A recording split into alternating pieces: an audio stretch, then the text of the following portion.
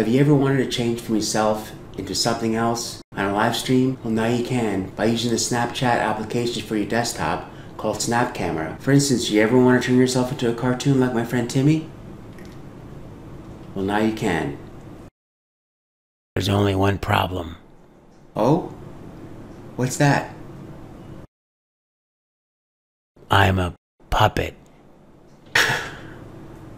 Okay, so the very first thing we'll need to do is go into the website snapcamera.snapchat.com. Now we'll go ahead and download the software.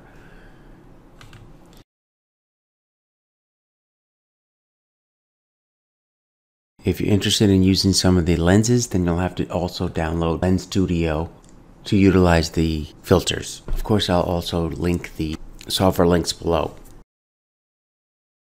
Okay, so here we are. Go ahead and install it on your desktop.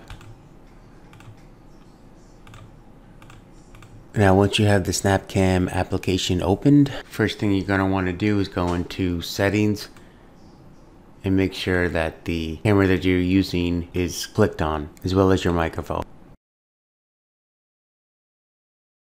I can certainly click on the webcam, but today I'll be using the EpocCam camera, which is a great app. I'll also link EpocCam camera below because I find that this application for your iPhone is a great product. Okay, so here we are in the application. Let's go ahead and take a look at all the lenses that are available in Snap Camera.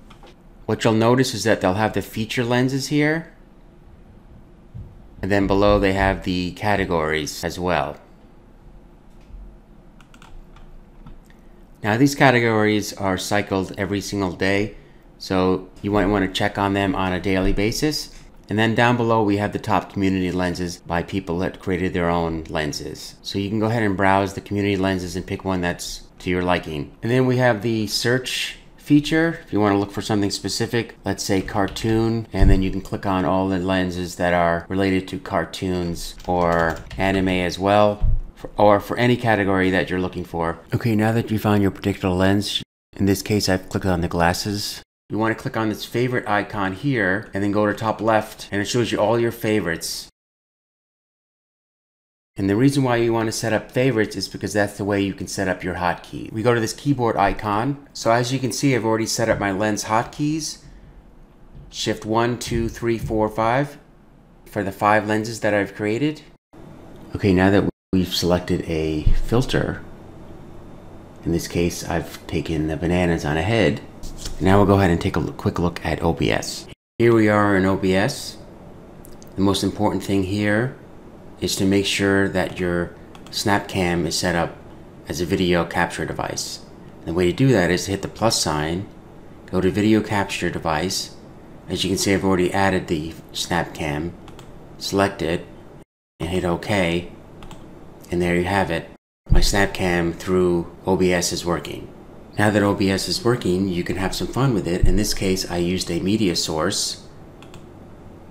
That media source is a computer monitor on a desktop, and that media source is in a loop. Okay, so the last thing we need to do is make sure that our hotkeys are working.